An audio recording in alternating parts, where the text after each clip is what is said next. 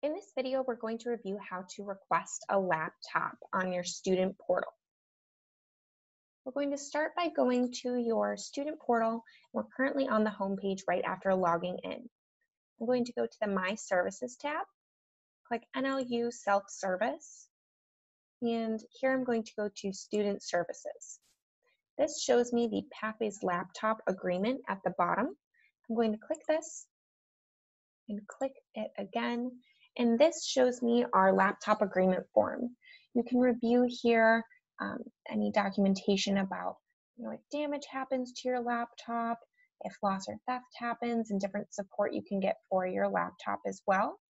And acknowledge that you are either requesting a laptop or declining a laptop.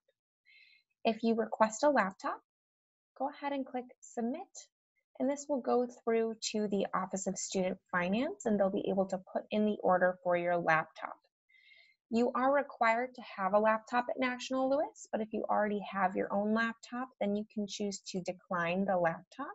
Click Submit, and National Louis will not be ordering a laptop for you.